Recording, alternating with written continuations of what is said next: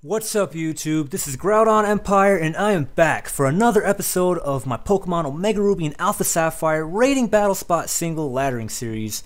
Currently I am doing a mega-sceptile team, and I actually am doing Mega Evolution teams for all of the new Megas introduced in Omega Ruby and Alpha Sapphire. Well, most of them, except for the Laddies and Salamence, unless you guys seriously demand that you guys want to see it. And if you guys really want to see them, you have to show it by smashing the hell out of the like button. If I see enough likes to actually make me want to get myself competitive Latios and Latias, which is extremely hard to do, then sure, I will attempt that. Otherwise, the way things are going, I'm not going to do them. But yeah, I am doing teams covering all of the other Mega Evolutions introduced in ORAS. Currently, this is going to be Mega-sceptile Team Part 2. If you did not check Part 1 out of Mega-sceptile Team, definitely check that out because I have one battle, definitely a battle you want to check out, and something that is similar with all of my Mega Evolution trilogies is that Part 1 always has a team summary at the beginning. So if you're interested behind my thought process when building this team, then definitely check Part 1 out for that, as well as that battle. But definitely that battle, if not for anything else.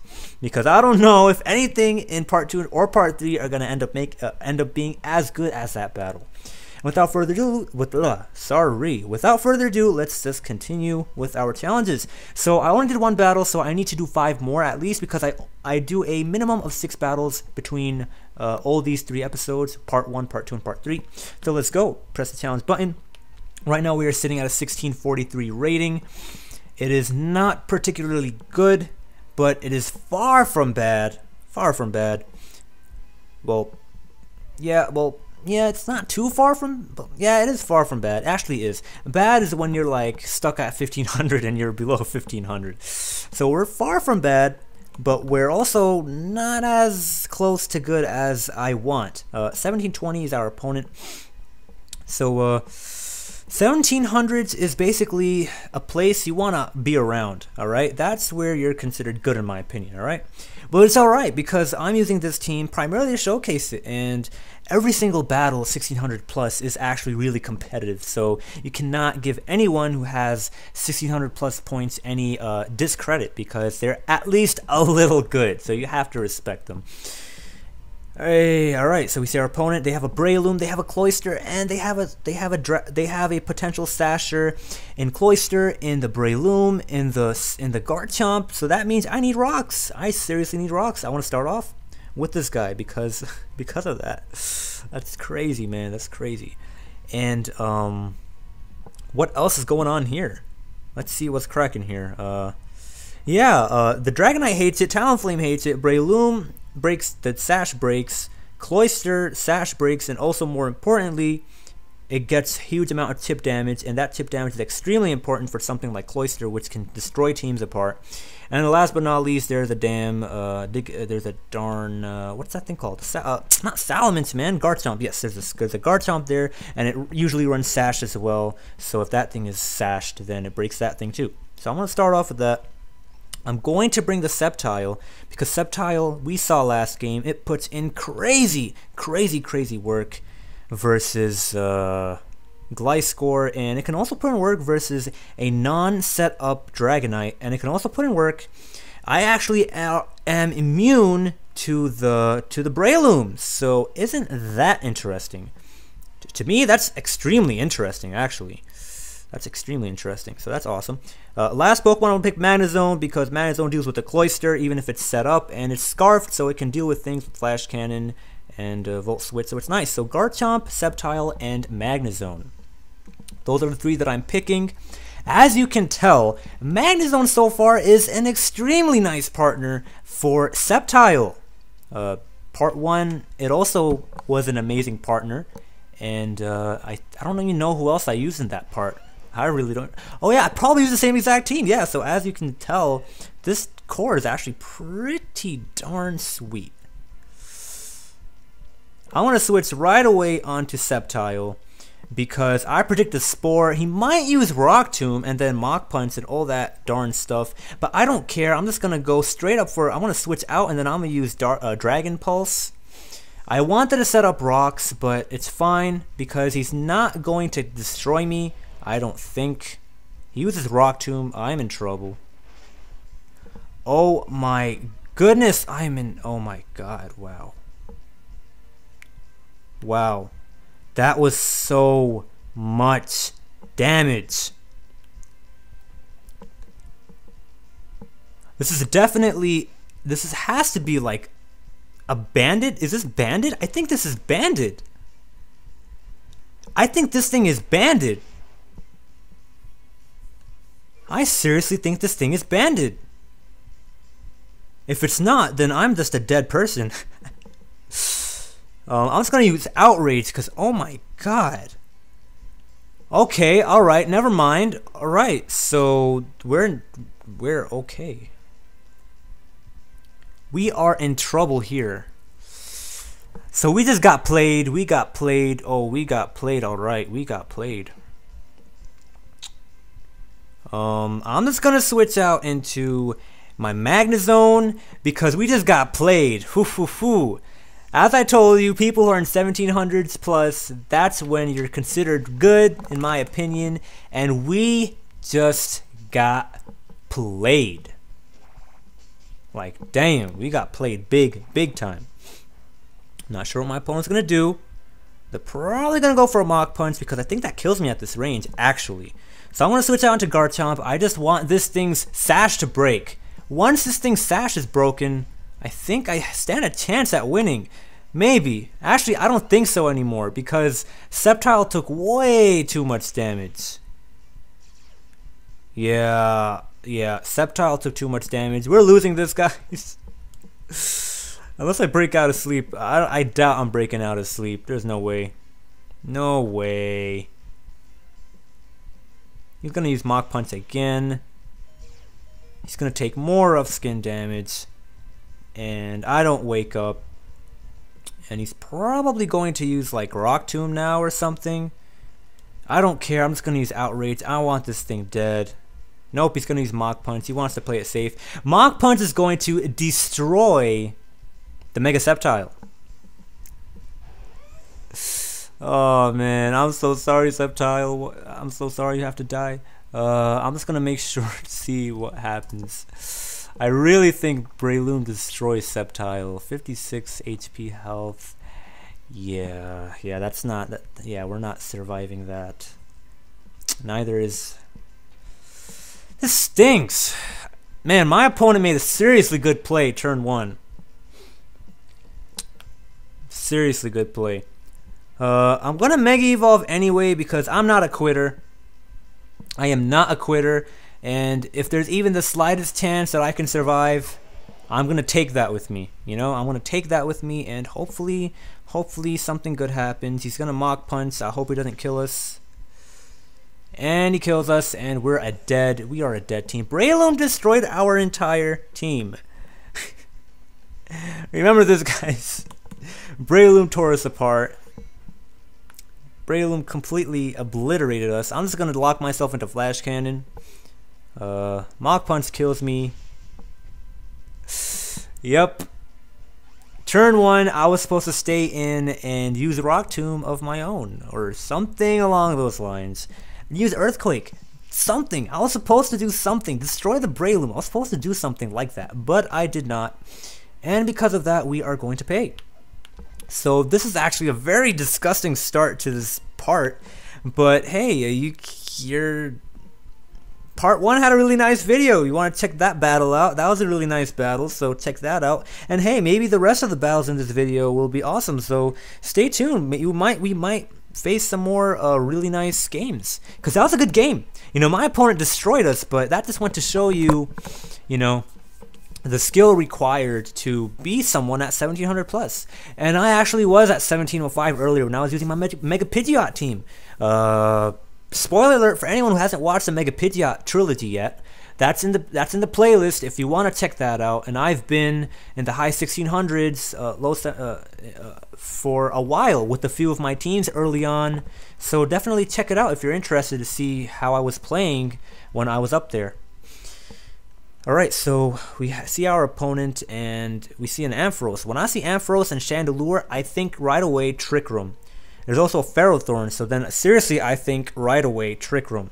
And then I see a Greninja, and Greninja is troublesome, and then I also want to do tip damage to that Chandelure because, oh my gosh, Chandelure is annoying. So I might just start off with Garchomp for the rocks because I don't really think I need Garchomp for anything else. I really think that's the case. I seriously think that's the case. No, actually, you know what? I'm going to start off with the Magnezone, actually. Because I'm faster. Wait, am I faster than Greninja? I don't think I'm faster than Greninja. Let's do some math here. I think I'm faster than... No. It has 60, so... No, Greninja's faster than me. That's troublesome. Greninja might be faster than me, but it's okay. It is alright. It is okay. It's okay. It's not okay, man. I'm gonna start off with Garchomp. I'm gonna have Magnezone because Magnezone puts in work. It can trap those steel types and destroy them. It's Scarf to tear those other two Pokemon apart, Chandelure and Vaporeon. And Sceptile can deal with an Ampharos, I would think. Alright, I really think that Sceptile can deal with that. And Sceptile hates Ice Beam. That's the problem. I really want Sceptile, but then no, I think actually my best move is to use Talonflame. Right, Garchomp, Magnezone, and Talonflame. So this game is gonna have Garchomp, Magnezone, and Talonflame. Not gonna use Sceptile this time. And the reason I'm not doing that is because there is a Greninja, and if I don't Mega Evolve before I face a Greninja, Greninja's gonna Ice Beam me and I'm gonna die, and none of us are gonna be happy anymore. And if that thing has a low kick, it destroys my Magnezone, and it's faster even though I'm Scarfed. And I think right now is a good time to use Earthquake. Nope, can't use Earthquake. It's alright, I'm just gonna switch into Magnezone and I'm gonna use a Thunderbolt. Why do I care about anything? I don't care about anything. What are you gonna use? Stealth Rock? Yeah, of course you are. And I trap you, so you can't do crap to me. What I'm gonna do is I'm just gonna use Thunderbolt. Because I know you're bulky, I know you're very, very bulky, so I cannot use Volt Switch and expect you to die. So I'm going to use Thunderbolt. Hopefully you will faint. You probably won't faint still because I know you're very bulky. That's why I'm using Thunderbolt, because if I use Volt Switch I have to go out into something, and now Talonflame has been deemed almost completely useless. At least I can't Volt Turn. That's alright. See? That's why I couldn't use... That's annoying. That's really, really annoying. Whatever, man. I'm just gonna go into Garchomp and... Should I go into Garchomp? Okay, hold on here. Yeah, I need you to kill the Ferrothorn. So I'm gonna go out into Garchomp. I need Magnezone for the Ferrothorn and stuff.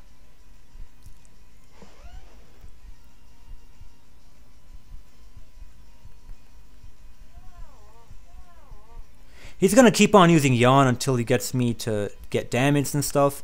But I don't care. I'm going to use Earthquake because, again, I need this thing to just get out of here, man. That thing is annoying. And I might get put to sleep now, but it's alright. I need the Scarf Zone for stuff.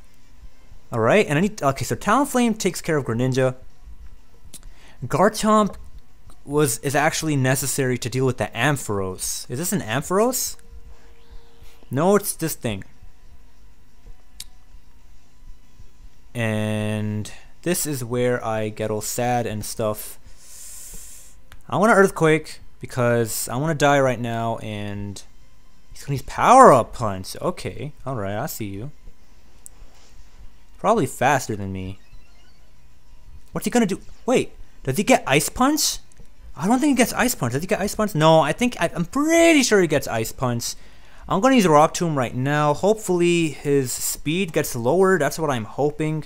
Probably has. Oh no, he has Water Shuriken. Why am I using Rock Tomb? Oh man, I just messed up.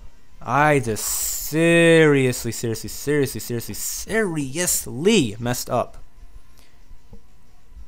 I used Rock Tomb. No, I didn't mess up. Because now he's slower. Now he has to make some plays now. Alright, I'm in good shape. Now I can use Earthquake. This guy got greedy, man. This guy got super greedy. I'm gonna use Earthquake now. I don't know what. I don't remember his team. That's the problem. I don't remember if he has something that, like, is immune to Earthquake. I know Chandelure and Ampharos do not appreciate Earthquake, and I can. Oh yeah. Yeah, he has Water Shuriken. +2 Water Shuriken is going to do a lot of damage. Did I just say a lot of damage? Oh, I take that back. Oh man, Greninja, why? You don't have Ice Punch? You can't learn Ice Punch? You guys let me know if you can learn Ice Punch or not. I don't know. I don't care because, I mean, I only use... Alright, okay, so I think right now is the perfect time to use Earthquake, because I don't know if he's Mega. He probably is Mega, actually. Maybe it would be my best interest to use Outrage. You know what? I'm going to use Outrage. Predicting a Mega? But Earthquake is my safest play. I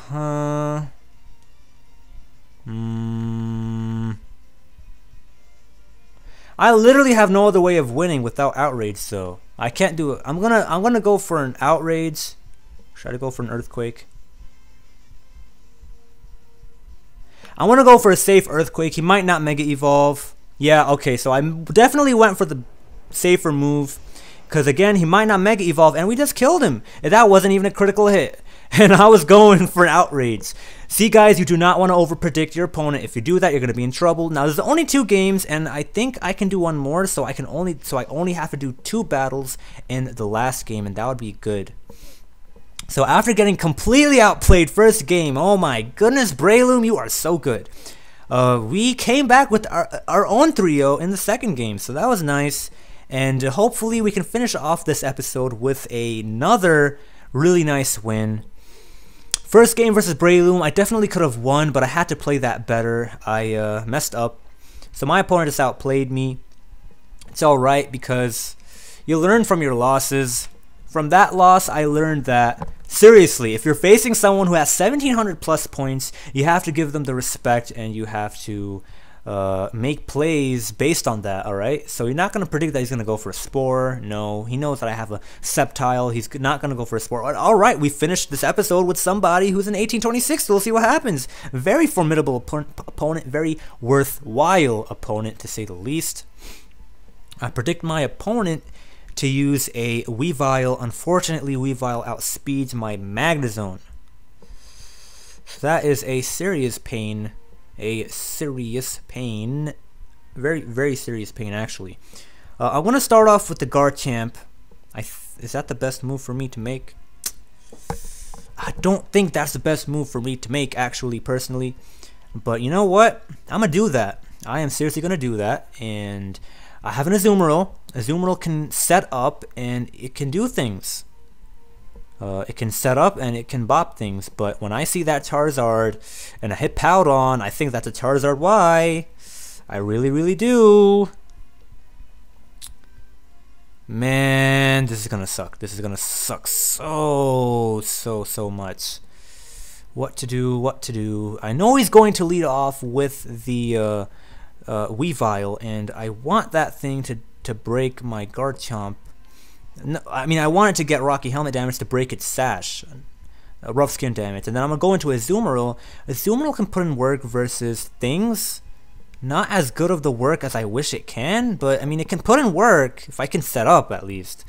That's what's important, that I can set up. If I can set up, I'm in excellent shape, actually. Like, amazing shape. And then at the end, Sceptile can definitely put in work. So what I'm going to do is I'm probably going to have Sceptile last and not Talonflame, even though I feel like Talonflame can also put in a lot of work, but then Sceptile can wreck things up. So then I feel like that's amazing. So you know what? My last Pokemon is going to be Sceptile. So Garchomp, Azumarill, and Sceptile, we will see what will happen. He has Charizard, Hippowdon, Azumarill, Weavile, Ferrothorn, and a Raikou. And Raikou might set up, and that's going to be all sorts of trouble. So I'm going to start off with the Hippowdon. I respect that. I respect that a lot. I love that, because I don't need Garchomp for anything. All I need to do is set up rocks, and now I'm in perfect shape to do anything I want with my life. I love the way I phrased that. Anyways, I'm going to set up my rocks first turn.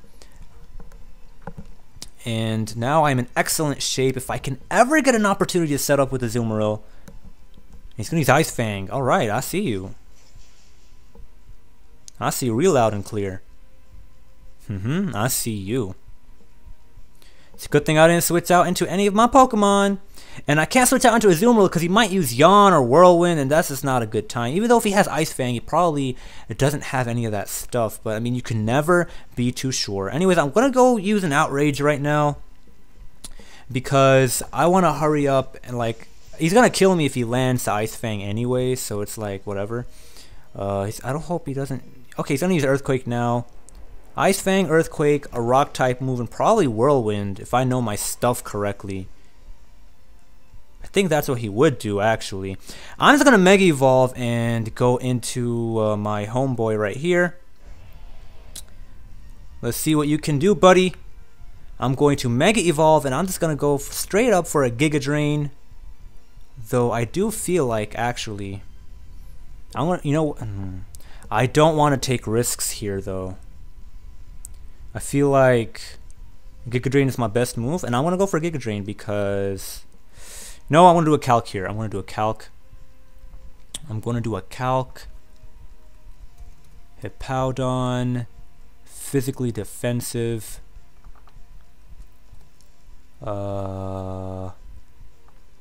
Okay, I need to use Giga Drain. Dragon Pulse will not kill it. Mega Evolve and use Giga Drain, because nothing else I can use can kill it.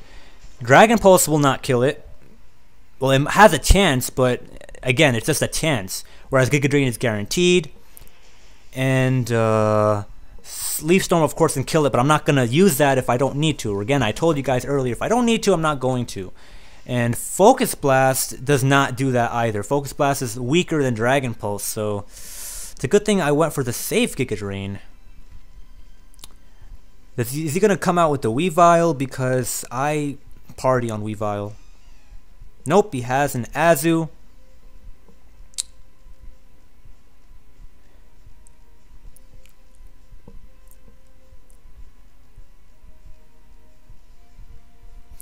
The fact that he went into Azu has seriously scared the crap out of me. Is he Sap Sipper? He might be Sap Sipper. And that would be insane. I was gonna go for a Leaf Storm. He's probably Sap Sipper. Okay, he's not Sap Sipper. Really? You would seriously go into your Azumarill? Okay, he's probably bluffing the fact that he might be Sap Sipper. Like, if he was Sap Sipper, he could have legitimately took the boost and then killed me off. Because he might not have huge power offense.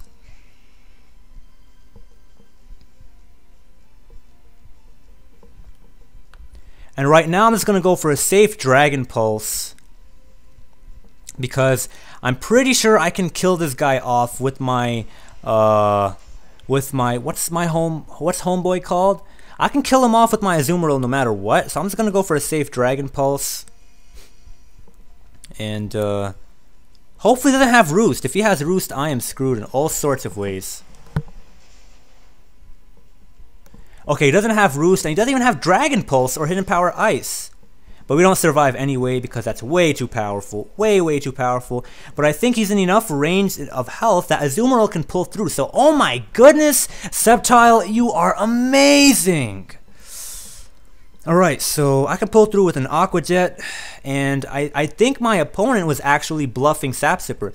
Because, fun fact guys, fun fact, a +1, like Sapsipper gives you immunity to grass type moves, and even though you don't have your huge power ×2 attack anymore, once you get that +1 buff to your attack by absorbing a grass type move, not only are you basically walling a grass type move, but also you can KO things like Sceptile who are frail with the stab play rough at +1, even though you don't have your typical huge power attacking stat. Alright, so that was actually very scary, but it's a good thing I didn't fall for the bait and switch out. Otherwise, I think I would have lost that game. So very nice tactic on my opponent to actually scare the hell out of me, thinking that he was Sapsipper. But yeah, I mean, there's nothing I could have done if it was Sapsipper. And honestly, Sapsipper isn't all that useful, so most people don't run Sapsipper, but in very select situations, sometimes Sapsipper can be useful. But again, most of the time, you're better off with not using Sapsipper. That doesn't mean Sapsipper is useless. Sapsipper has its use if you can find yourself using it reliably and winning most of your games reliably with it. And with all that said, definitely check out Part 1 and Part 3, because there's more Sceptile action in those games, and there's a team summary in Part 1. Definitely subscribe to the channel if you like this content, and check out the playlist, link is in the description, if you want to see other similar ORAS laddering series stuff that I've done. And if you're interested in how I got to 1917 in X and Y, then there's a playlist for that in the description as well. So check that out. This is GroudonEmpire. Peace out.